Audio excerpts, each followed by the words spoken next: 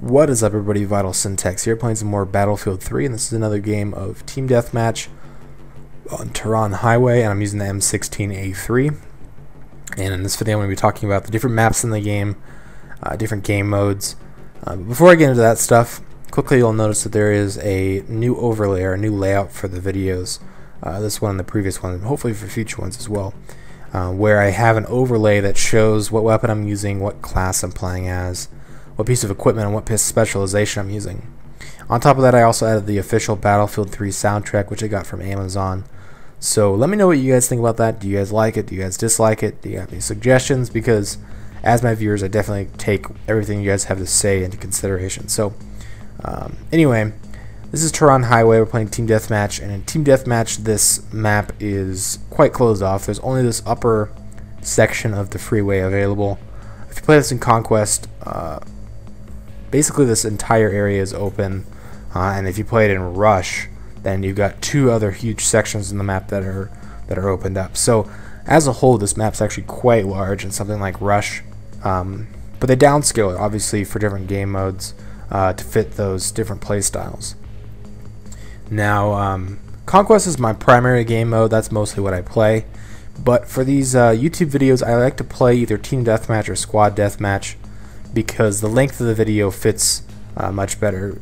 A Conquest match can go upwards of 25 to 30 minutes, whereas something like Team Deathmatch or Squad Deathmatch is only going to last 5 to 10 minutes. And that's perfect length for YouTube. So you'll probably see mostly Team Deathmatch and Squad Deathmatch, unless I cut some Conquest or Rush maps up into pieces. But in Conquest, this map is pretty bad. It's actually probably one of my least favorite maps in the game. And there's two reasons for that. The first reason is that this map always seems to have lag issues, and I don't know if that's just me. Let me know if you've had any bad experiences with that, but I've played on multiple servers where everything is going totally fine when we're playing different maps, and every time this map comes up in the rotation, it suddenly starts spiking in lag, and it's very, very hard to play when it's lagging.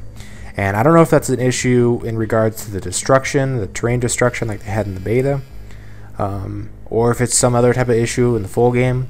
But if you guys have had that same issue, let me know. But the second issue I have with this map is that it almost always seems to have one team or the other team spawn trapping in Conquest. And the reason for that is because you can, if you take all of the flags, you can push the enemy up into their spawn point, and you can basically cut them off, do a bottleneck so they can't even get out of their spawn point. And I've done this multiple times with the enemy's teammates. You know, even if they hit some tanks or things like that, you can just line the roads with C4 and anti-tank mines, and they're basically stuck in there. But majority of the time when I play this map, I'm the one getting spawn trapped, and that's really frustrating. I mean, that's one of the worst things that can happen in Battlefield 3. So this is definitely one of my least favorite maps in the game, and I really haven't had any other issues with many of the other maps. As far as my favorite maps go, the first one that comes to mind is Grand Bazaar. Grand Bazaar is close quarters. It's infantry based. It's similar to Operation Metro in that sense that, you know, there's not a whole lot of vehicles. There are some light vehicles, no heavy tanks or helicopters or jets, anything like that. Which I'm not saying I don't like those vehicles. It's just a nice change of pace from playing something like Caspian Border or Operation Firestorm, which are very, very, very vehicle based. And Grand Bazaar, it's a square map, so similar to Operation Metro in the sense that it is infantry based, but very different in the sense that it's not a long linear map, because Operation Metro is linear, it's very narrow, there's lots of choke points, lots of bottlenecks, and that's a big issue for me, because if I can't walk around the corner without being afraid of being killed every single time, then there's an issue with the map. And if there's no way to flank, if there's no route that you can take that you're safe at, then I don't like that. I don't like being stuck behind a corner, and every time I walk around I get killed. And that's basically what a bottleneck is. So with Grand Bazaar, it's a square map. There's lots of different routes you can take. You can go around the whole entire edge of the map. You can flank the enemy team. There's tons of different routes you can take through the alleyways and corridors and things like that. And every single time I play that map, I always feel like I am free to move any which way I want. I'm free to flank the enemy. I'm free to go head on. And just everything about that map feels very, very good, and it's always fun to play. The second map that I would say is in my favorite list is Caspian Border. And the Caspian Border is that perfect balance between infantry and vehicle combat. Whereas something like Grand Bazaar is obviously focused on infantry, and Operation Firestorm is probably the most vehicle-focused map. I mean, if you're out in a tank or a helicopter or something like that, you feel exposed. You feel like you're gonna die, basically. Whereas Caspian Border, it feels like it's a good mix of those two, because there's lots of area between the different objectives, between those different flags on Conquest that are probably best fitted for a vehicle. But once you actually get onto those flags, for example at the hilltop or at the outpost or gas station, those are all different sections, and they have different names for the different flags of Caspian Border. All of those different sections feel very infantry based, because there's lots of buildings you can go into. There's lots of close quarters combat within those areas, and there's actually lots of places that vehicles like tanks can't even access. So I like that mix. I like the ability to use a tank, but not feel obligated to. I can still run around with a shotgun or an assault rifle or even a submachine gun and still feel totally fine. So onto the game modes. The one I've been playing most is obviously Conquest. The one I really haven't even touched, it would be Squad Rush. And Squad Rush, I don't really know. I've never really played it too much. I haven't had much experience with it. From my previous knowledge, it seems like it's more set up for like really competitive teams that want to go head on with another squad. At least in Bad Company 2, I thought it was only 4v4, but I could be wrong. I'll have to try that out again. But one of the new games they've added, or game types they've added for Battlefield 3, is Team Deathmatch, and that's one we're playing right here.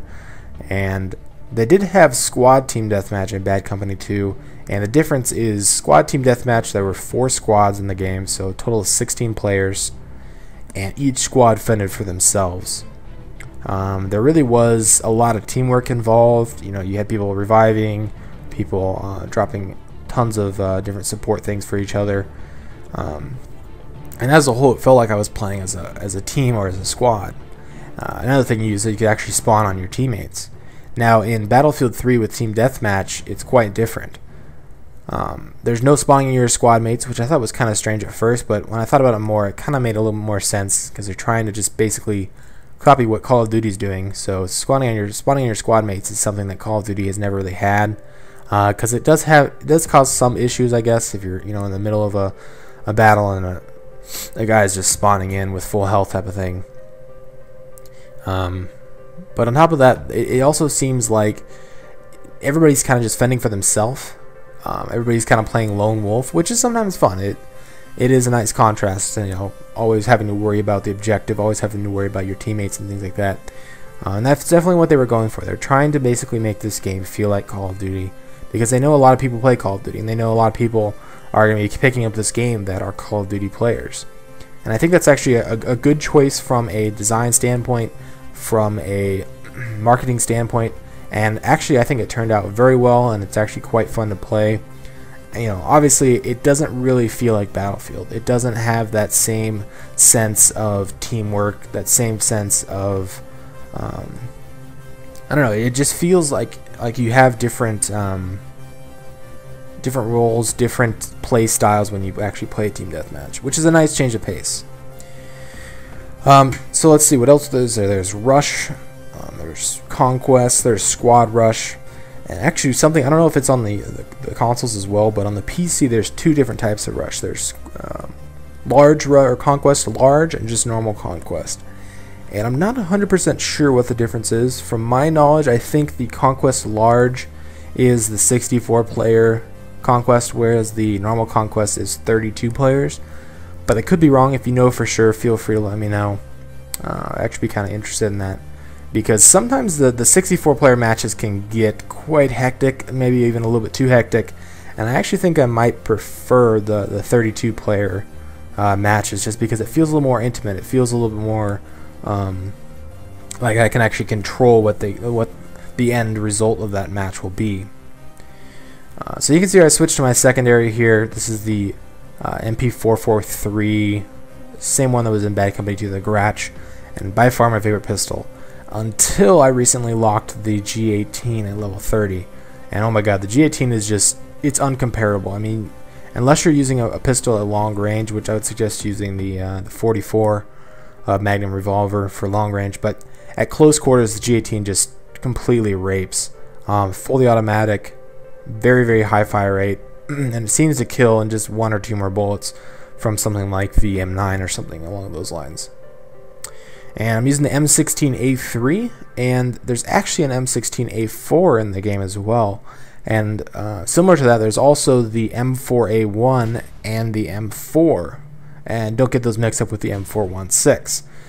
So the M16A3 is one you start out with for the US side. It's actually quite good. I like it a lot. It's fully automatic or single fire. And the M16A4, which you unlock a little bit later down the lines, is a 3-round burst and single fire weapon. So the difference being fully automatic versus 3-round burst. And actually all of your unlocks, all of your attachments that you got for the M16A3 will carry over to the M16A4, and that's the same way it is with the M4A1, which is fully automatic, and the M4, which is the 3-round burst as well. So it's kind of interesting that they added those different options for guns. It kind of would have made more sense in my eyes just to add a second fire mode, but maybe it's just more realistic. So anyway, thanks for watching, guys. If you guys enjoyed the video, remember to leave a rating, and I will see you guys in the next video. Bye.